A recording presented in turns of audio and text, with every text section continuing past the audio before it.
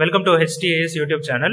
Htas YouTube channel உடைய offline டியூஷன்ல join பண்ண விரும்புற பாண்டிச்சேரி ஸ்டூடெண்ட்ஸும் ஆன்லைன் டியூஷன்ல ஜாயின் பண்ண விரும்புற தமிழ்நாடு ஸ்டூடெண்ட்ஸும் இந்த வாட்ஸ்அப் நம்பர்ல காண்டாக்ட் பண்ணலாம். இந்த வீடியோல 10th standard science physics unit 6 உடைய டீடைல்ல செகண்ட் क्वेश्चन பார்க்க போறோம். Compare the properties of alpha beta and gamma radiations. ப்ராப்பர்ட்டிஸ்னா அதனுடைய குணங்கள்னு அர்த்தம், பண்புகள். சோ ரேடியேஷன்ஸ்னா கதிர்வீச்சு, ஆல்பா பீட்டா காமா இந்த மூணு டைப் உடைய பண்புகள் அதனுடைய குணங்கள்லாம் என்னென்னு கம்பேர் பண்ணணும். பேஜ் நம்பர் 77ல இதுக்கான ஆன்சர் இருக்கு. ரொம்ப சிம்பிளான ஆன்சர். சோ பார்க்க தான் பாயிண்ட்ஸ் எல்லாம் பெருசா இருக்கிற மாதிரி இருக்கும், புரிஞ்சுக்கிட்டோம்னா போதும். அதாவது ஒரு செட்டு நம்ம படிச்சுட்டாலே மீதி எல்லாமே ஈஸியா எழுதிடலாம். இப்ப பார்க்கலாம், ஆல்பா பீட்டா காமா இந்த மூணு ரேஸ் பத்தி பார்க்க போறோம். அதனுடைய ப்ராப்பர்ட்டிஸ், அதனுடைய பண்புகள்லாம் லெஃப்ட் ஹேண்ட் சைட் கொடுத்துருக்காங்க, என்னென்ன பண்புன்ட்டு. அந்த ப்ராப்பர்ட்டிஸ் எப்படி இருக்குன்றத ஒன்னொன்னா பார்க்க போறோம். First what are they. So alpha என்னன்னா, பீட்டானா என்ன, காமானா என்ன பார்ப்போம். Alpha first, ஆல்பானா helium nucleus. So ஹீலியம்ன்றது ஒரு எலமெண்ட். சோ அந்த நியூக்ளியஸ் தான், அதாவது 2He4 ஹீலியம் ஹெச்னு சொல்லுவாங்க. 2ன்றது atomic number, 4ன்றது mass number. So இதெல்லாம் எப்படி நம்ம அதுல இருந்து புரோட்டான் நியூட்ரான்லாம் கண்டுபிடிக்கணும் ஏற்கனவே சம்லாம் பார்த்துட்டோம். சோ ரொம்ப சிம்பிளா என்னன்னா, இதுல 2 புரோட்டான் இருக்கும், 2 நியூட்ரான் இருக்கும். இது போல இருக்கிறதுக்கு பேர் தான் alpha. Next beta ரேஸ்னா they are electrons. சிம்பிளா எலக்ட்ரான் தான் பீட்டா ரேன்னு சொல்லுவாங்க. அதாவது -1E0, ஈனா எலக்ட்ரானை குறிக்குது. சோ இங்க -1ன்றது அதனுடைய சார்ஜை குறிக்குது. இது பேசிக் elementary particle in all atoms. எல்லா ஆட்டம்லயுமே எலக்ட்ரான்றது ரொம்ப முக்கியமான பேசிக்கான எலமெண்டரி பார்ட்டிகல், ரொம்ப முக்கியமான பார்ட்டிகல் அர்த்தம், பேசிக்கான particle. Next gamma, they are electromagnetic waves consisting of photons. So electromagnetic வேவ்ஸ்னா first என்னன்னு பார்ப்போம்.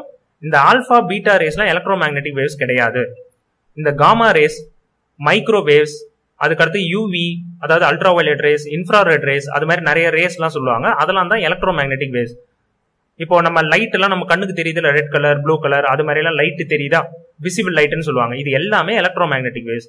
ஸோ இந்த gamma ரேன்ற electromagnetic wave consisting of போட்டான். ஸோ இது போட்டான், இது புரோட்டான், இது ரெண்டும் வேற வேற. போட்டான்றது லைட், வெளிச்சத்தை கொடுக்குற ஒரு விதமான பொருள். அந்த இருக்கிறதுலே ரொம்ப மைன்யூட்டான அளவுல சொல்றதுதான் போட்டான். போட்டான் மூலமா தான் லைட் எல்லாம் நம்ம பார்க்க முடியும். ஸோ இந்த மாதிரியான எலக்ட்ரோமேக்னெட்டிக் வேவ்ஸ் தான் காமா ரேஸ்ன்னு சொல்றாங்க. ஸோ போட்டான் இருக்கணும், அந்த electromagnetic waves gamma race. Next charge. சார்ஜ்னா பிளஸ்ஸா மைனஸா இல்ல பாசிட்டிவ் நெகட்டிவ் எதுவுமே கிடையாதா அப்படின்னு தான் பார்க்க போறோம். Alpha race positive charge particle, அதாவது positive plus charge of each alpha particle. அதனுடைய சார்ஜோட அளவு எவ்வளோன்னு பார்த்தோம்னா +2E. ஸோ இது சார்ஜை இப்படி தான் குறிப்பாங்க, +2. Next beta race negatively charged, அதாவது மைனஸ்.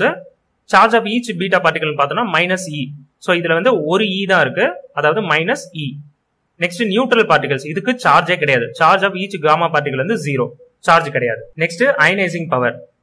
ஸோ அயனைசிங் பவர்னா ஃபர்ஸ்ட் என்னன்னா, இப்போ இந்த 3 ரேஸ் இருக்கு. இந்த ரேஸ் ஆட்டம் லெவல்ல ஆர் ஆட்டமை போய் இந்த ரேஸ் தாக்கும் போது, ஏதோ ஒரு ஆட்டம் இருக்கு, அந்த ஆட்டமை போய் இந்த ரேஸ் போய் தாக்குச்சுன்னா அந்த ஆட்டம்ல இருக்கிற எலக்ட்ரானுக்கு என்ன பாதிப்பு ஏற்படும், எவ்வளவு பாதிப்பு ஏற்படும், அவ்வளவுதான். ரொம்ப சிம்பிள். இந்த ரேஸ், இந்த கதிர்வீச்சு எல்லாம் ஒரு ஆட்டம்ல போய் தாக்குது, அது மேல போய் படுது. அது போல படும்போது அந்த ஆட்டம்ல உள்ள எலக்ட்ரான்ல என்ன விதமான மாற்றங்கள் ஏற்படும். சோ அதிகமா மாற்றங்கள் ஏற்பட்டுச்சுன்னா அது அயனைசிங் பவர் அதிகமா இருக்குன்னு அர்த்தம். அவ்வளவுதான், ரொம்ப சிம்பிள். குறைவா இருந்ததுன்னா குறைவா இருக்குன்னு அர்த்தம். சோ இப்போ first alpha race 100 time greater than beta race and 10,000 time greater than gamma race. So first beta race பார்ப்போம். Beta race comparative low. ஆல்பாவை கம்பேர் பண்ணும்போது பீட்டா ரே குறைவா இருக்கு, காமா ரே ரொம்ப ரொம்ப குறைவா இருக்கு, வெரி லெஸ் அயனைசேஷன் பவர். இப்போ இந்த ரெண்டுத்தையும் கம்பேர் பண்ணும்போது ஆல்பா ரேக்கு பார்த்தோம்னா பீட்டா ரேவை விட 100 டைம் அதிகமான பவர் இருக்கு, அயனைசேஷன் பவர். இதுவே காமா ரேவை கம்பேர் பண்ணோம்னா 10,000 டைம் அதிகமா இருக்கு ஆல்பா ரேக்கு. சோ ரொம்ப சிம்பிளா என்னன்னா, ஆல்பா ரேக்கு அயனைசிங் பவர் அதிகம்.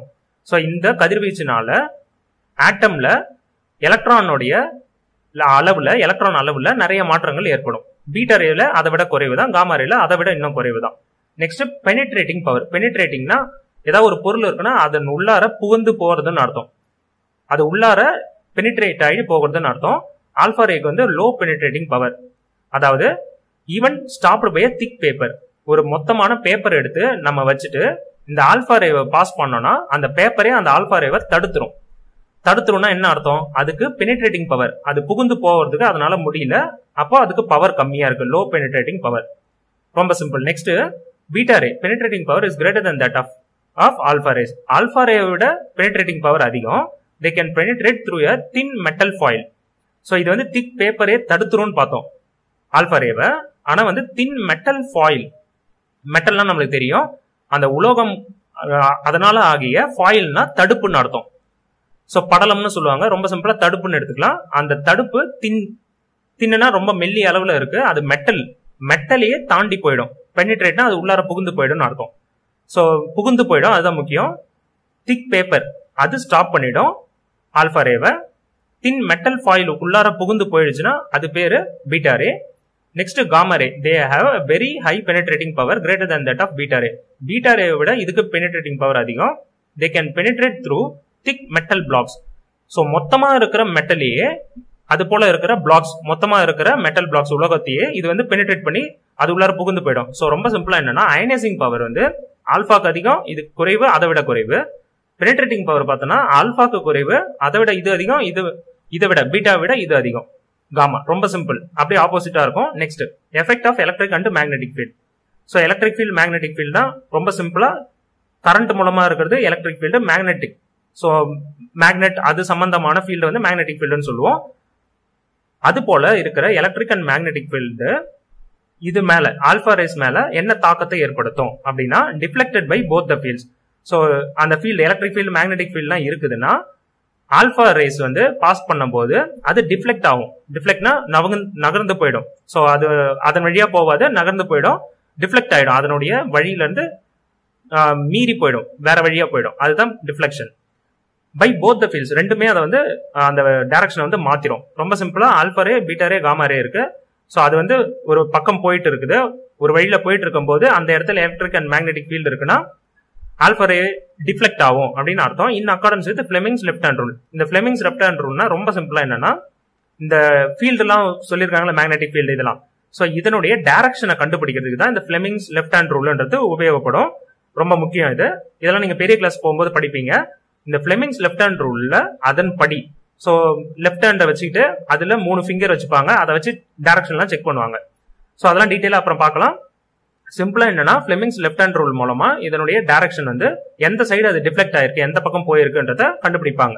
Next deflected by both fields but the direction of deflection is opposite to that for alpha race in accordance with ஃபிளெமிங்ஸ் left hand rule.